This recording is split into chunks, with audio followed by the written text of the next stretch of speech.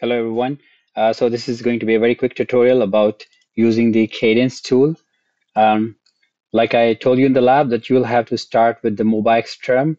You have to put in your IP address and everything, the port, which is PP410, P4410, and here you will type in your password. Uh, you will be taken to your folder. No, you don't have to remember that. And then cd cds and then source.me and then virtuoso and and and this will open the library manager. So this is going to open the library manager. Here we go to the tools, library manager, and within the library manager, this is the test class where you will be working. You will be making all of your circuits here. I have made the advanced circuits as I explained. I'll select the advanced circuits first, and then I'll go to File, New Cell View, the cell view, and I'm going to name it example tutorial 1. Schematic. I'll open with this thing. Okay. And this is going to open the schematic window. As I said, starting the component instantiate is called instantiating the component. So we'll add the instances. So the circuit that we are going to make today is this one, having 1, 2, 3, 4 resistors, two voltage sources and two current sources. So I'll take 4 resistors first. It means we'll instantiate the resistors. By what do I mean by that? You can go to create and hit the I key to instant, or you can just click in I key like that, and in the library go to browse, go to the analog library. Here's the analog library. There you can search resistor. Here's the resistor. Click it. Once you click resistor and you close it, and you see that the cursor doesn't have the resistor appearing with it. So in that case, just hit the symbol key and now it starts appearing. Now you have the resistor. You can just close this window. The resistor stays here. So the resistor, we have resistor 1, we have resistor 2, and for rotating you hit the R key. We have the resistor 3, and then there's a resistor 4, which is something like okay, from this resistor it is somewhere here. Okay, and once this is done, hit the escape key and you'll be out of the resistor window. Then you have two voltage sources. Again, I'll instantiate the voltage sources. Go to I. Instead of resistor here, you can write VDC, and this is like the voltage VDC source. And voltage source is already connected, and you can see the VDC here. VDC, one of them is connected here with the minus connected down, so it'll parallel to that. And the other one is here with the plus towards the right side, and this is on top of this one.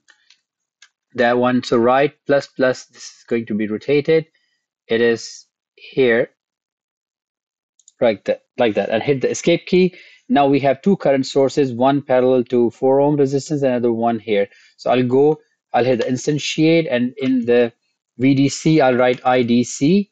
Here's the IDC source, and there's the IDC source here. One source is here, arrow going from ground to top. So I'll rotate, and here's the arrow. This is in parallel with that one. And the other one is rotate. It's going from left to right. Yes, and parallel of this resistor. So once this is done, hit the escape key, and then last thing, instantiate the ground. Write G and D for the ground. Here's the ground selected. We get the ground and put the ground here. After doing that, I'll hit the F key to fit the whole window. I'll hit either I can go to create and use W to wire the circuit, or hit just W arrow. And then click this one here, connected this way. This will be connected here. This is going to be connecting here. And we'll connect this one source here. Then there. Let's connect all of these points and connect them all with the ground. Now we still have this point connecting here, this one here. Current source is connected here as well as here, and lastly it is also connected here. So let's see. Yeah, this is how my circuit is wired. I've done it correctly. Just to make it um, a little bit equally spaced, I'll bring this resistor a little bit down and then this one down. Sorry. Instead of that, I would have done undo is U. So I can do select all of them. No. All right, I'll fit the window. I'll leave it like this right now. I don't want to spend more time on doing that, but that's not important right now. Uh, so once this is done, I'll start labeling my nodes because these are the two nodes where the voltages are to be found, V1 and V2. So I'll go and labeling for the label again, go to create, and this is the wire name label. So you can use this one. I'll call it V1. Hi, this is the V1. And then again L, and the other node is V2. So I'll hit this one into V2. Perfect, that's done. Once this is done, we can start putting the changing the qualities or the attributes of the resistors, changing the value. So we have 4, 8, and 10 ohm. So hit the resistor, hit the Q key, and you will get here 4 ohms, enter. This one again, select Q, 8 ohms, enter. This one is Q, 10 ohms, enter. The last one is Q, 2 ohms, enter. For the voltage 12 volt and 5 volt, hit this one. Q, DC voltage is 12. This one is 5, so hit it and Q, and then 5 volt. Current sources are 2 ampere and half ampere, so hit this one, Q. 2 ampere, and this one is Q and 0.5 ampere. When you don't specify a number, it's understood that it will be in ohms. Hit the F key to fit the circuit. Okay, the circuit is now fit. The labeling is done. I'll hit the check and save key to see if there is any problem. So there are two warnings. These are the same two warnings that there are crossovers. You see when I click this one, it tells me on here on this area. Look at this warning solder dot on crossover at this thing. So we can simply ignore these warnings, and instead of that, just check and save. Okay, I told you how to get rid of these warnings by going to create. Um, Sorry, not create. Check rule setup in the physical. If you can go to here, the solder and crossover, you can ignore it and say okay. Once you're done, and then check and save, and no warnings appears. Okay. Now, right now, I'll go to launch ADXL. ADXL is where you launch your simulation, create new view. Okay. Tutorial one. Yes. ADXL for tutorial one. Okay. It will be open in a new tab. Okay. Perfect.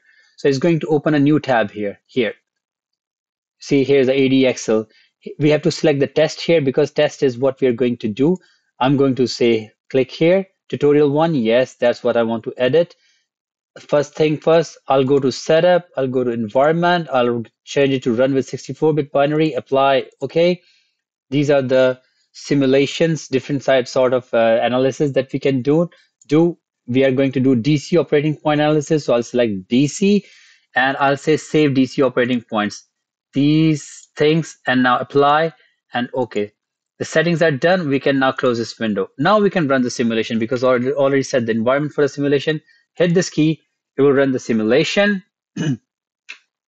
Pending. Okay, done. In the end, you will see there is 0 errors and 1 warning. That's it. It means the simulation ran successfully. I'll just close this window. I'll hit this output and I'll right click and I'll go to annotate and I'll say DC node voltages and we'll open the node voltages. You see there, the left one is 7 and the right one is 12. So 7 and 12 volts. So V1 is 7 and V2 is 12, which is exactly as required, 7, 1, and 12. Now we need a power of 2 ohm resistor, which is this one, 0 watt, and power of this resistance, which is 3.125 watt. I'll fit the window. I'll go back to ADXL, select that tab, right click, and find annotation in the annotate, find all the DC operating points so you can get all the currents and everything instead of just getting DC currents. So I'll say DC operating points is going to give me all the voltages and current. You see, this resistor has a 3.125 watt of the power. The power of all the resistances are mentioned. The resistance R2 is not mentioned. There is no power and there is no current. It's just because there's a 7 volt on both sides, so the both ends are at the same potential difference, so there's no current passing through the resistor, hence there will be no power. And the power on the 8 ohm resistance, this one is 3.125 watt, and we have already seen that this power has a 3.125 watt of the power. And for the pictures I told you, you can make a folder in your mobile Xterm here, which I made as advanced lab pics. This is the folder. I can go to file, I can say export image. In the export image, selected area, so I have to select the area, select. Now put it on the side, select the area, that's my area to be selected, and then go to the export image. Perhaps I want to select again because I think the 12 was not selected properly. So I'll select it again here. And now I'll go back to the export image again, new area selected. Here in the background, I would like to select the white background as I asked because it will make those numbers, the orange colored numbers more visible. Okay, image name will be open the directory. I'm going to go to my folder. In the my folder advanced lab pics, I'm going to call it tutorial pic. Okay, open here. Yes, it will be png. Yes, png, save to file. That's it. Go to the mobile extreme and then advanced lab pics. Here's a tutorial pic. I'm going to right click and then I'm going to hit this one to download. Download where? Download on my desktop. Okay, it's downloaded. Let's go and look at this appearing here. Okay, here. And if you see, double click, here's your tutorial pic. This is a high resolution picture uh, of your schematic. All right, guys, this was all about how to run the simulation. Very quick tutorial run. I hope everybody understands that. Regards. Bye.